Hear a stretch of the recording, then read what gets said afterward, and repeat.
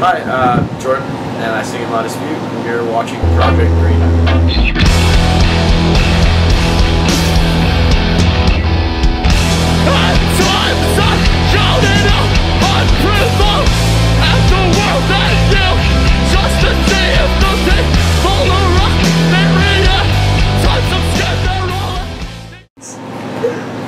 Great. I tend to not pay attention to that kind of thing too much, and the Billboard chart thing is so foreign to me. But I hear it's really cool. So just happy the record's done and happy the record's out, and that's a big load off everyone. It's a long time coming, so we're happy with how it turned out. Now I'm just enjoying being on the road with some great bands.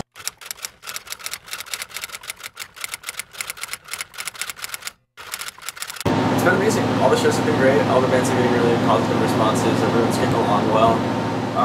It's a diverse lineup, but I think there's a common thread through everyone, so it's not too shocking for people. So yeah, it's been really great. The best part about this tour is just the people. Everyone in all the bands are the sweetest. It's been really fun just hanging out and getting to know everyone.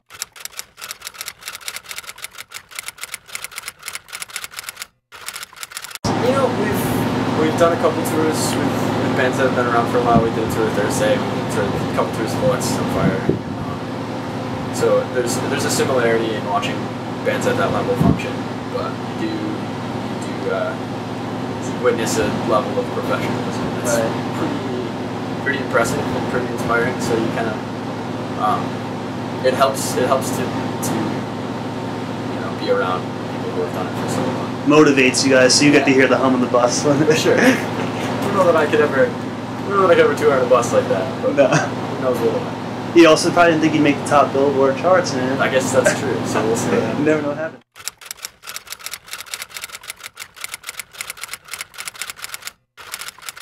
It was pretty open to interpretation, right? Which I think a lot of the record is, and that was kind of the intention going into it. But the way the record is set up is that it's kind of a collection of stories or poems or whatever you want to call them, and then there's kind of a linear narrative that kind of ties it all together, just the author's voice throughout it. Right. And what I was thinking for the record title was it was just the name that the author chose for the collection of stories. So it is, I think it's open to interpretation.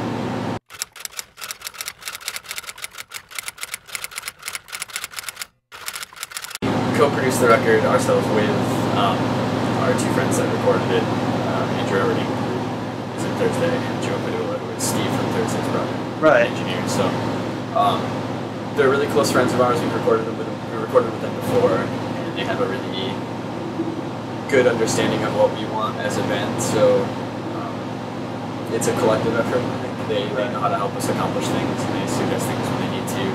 But for the most part, I think the best thing that they do is get it out of us. So, but it was a collective effort between all.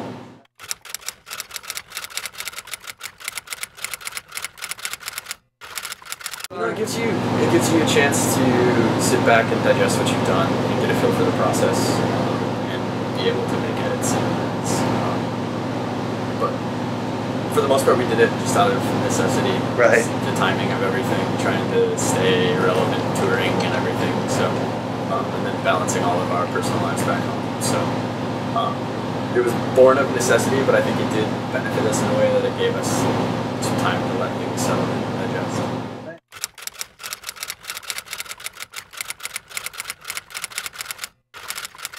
Our relationship with No Sleep is that it's been very mutually beneficial. When we first decided to put out a record with No Sleep as a label was kind of where we were as a band.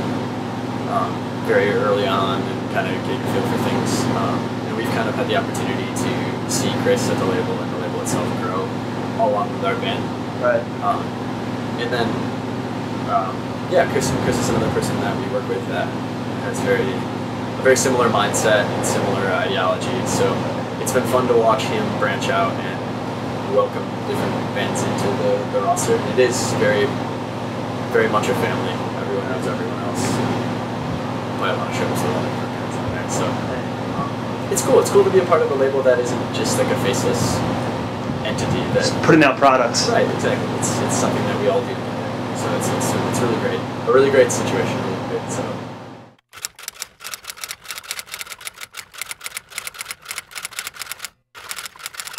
I think there was such a shift towards digital music that people there was a kind of a backlash at a certain point where the quality of the music is kind of compromised by the MP3 format. Right.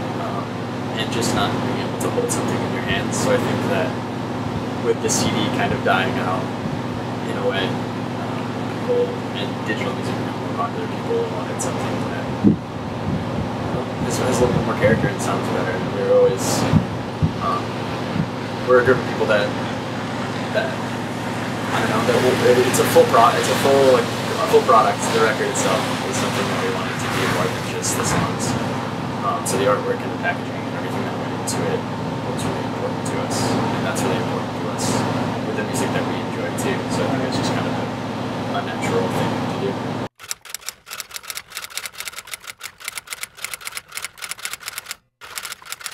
Is our bass player. Okay.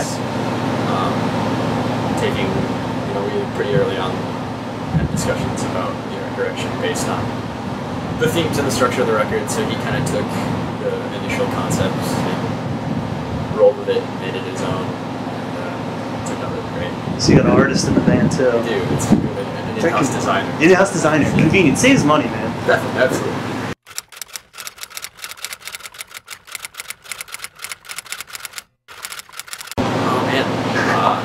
Probably a lot of different things. It's this environment, it's being able to tour, it's having an extended support group or an extended family, just the bands that we know, the people that take care of us, the people we try to take care of. But it's my family, it's my friends, it's the girl I love. I guess it's pretty classic, but across the board.